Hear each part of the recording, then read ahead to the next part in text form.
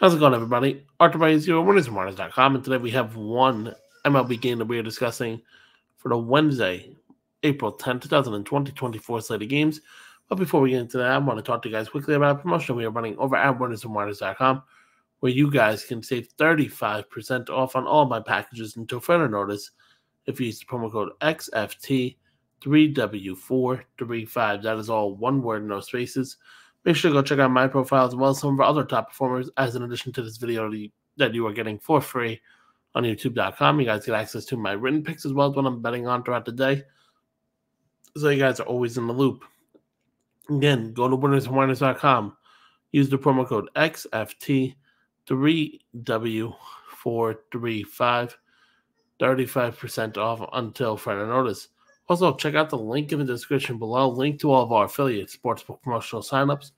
So if you guys are in the market for a new sportsbook or just want to take advantage of some free bonus bets, make sure to go use the link below. It shows you which sportsbooks we offer bonus bets for each sportsbook and a link to go sign up. You guys get those bonus bets. We get an affiliate bonus. Everybody wins at the end of the day.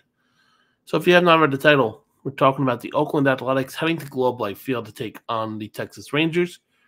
These teams did play yesterday. The A's were able to pick up a 4-3 win on the back of Shea Langarius. He had 3 home runs, 4 RBIs, able to win 4-3. But right now we're going to have Rush Stripling on the mound for Oakland, 0-2, 3.75 ERA, taking on Cody Bradford, who's 2-0. 2.13 ERA for the Rangers. This Texas Rangers team is the better team overall. I understand they lost yesterday. I don't think they lose again this series, especially. Give me Texas to win here at home.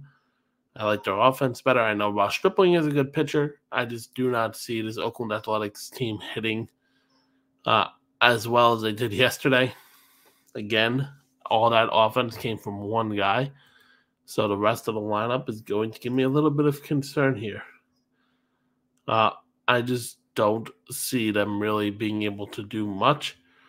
I mean, outside of Shea Langarius, who was 3 for 4, the rest of their team went 2 of 28 at the plate. So I just don't see this offense really doing much. Obviously, 3 home run game is nothing to sneeze at, but I just don't think they're going to be able to do that here in order to really get enough offense to win the game. So, again, give me Texas to win.